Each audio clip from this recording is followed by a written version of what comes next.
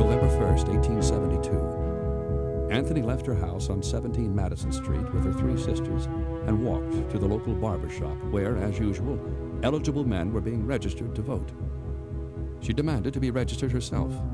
She insisted that since she was a U.S. citizen, she had the right to vote under the 14th Amendment. Anthony's goal was simple: to force a case before the Supreme Court that would decide once and for all if the 14th Amendment should extend to women. Early in the morning on November 5th, Susan B. Anthony and her followers went to the polls and voted. The incident quickly escalated into a national sensation. Anthony and her followers in Rochester were jailed and charged with voting illegally.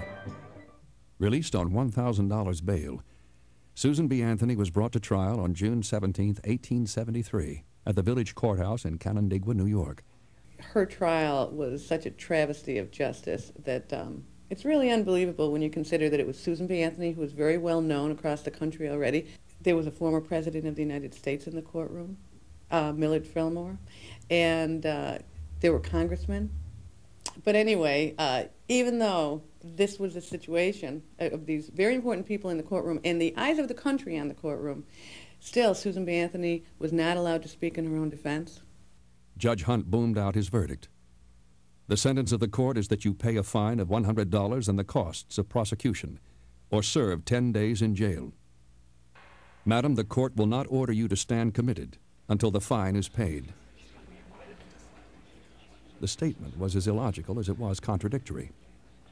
Hunt was threatening Anthony with jail only if she obeyed his ruling. However, there was a well-thought-out plan behind his actions. If he had ordered Anthony to be imprisoned until the fine was paid, she could have immediately appealed his decision to the Supreme Court. Now that option was far more difficult.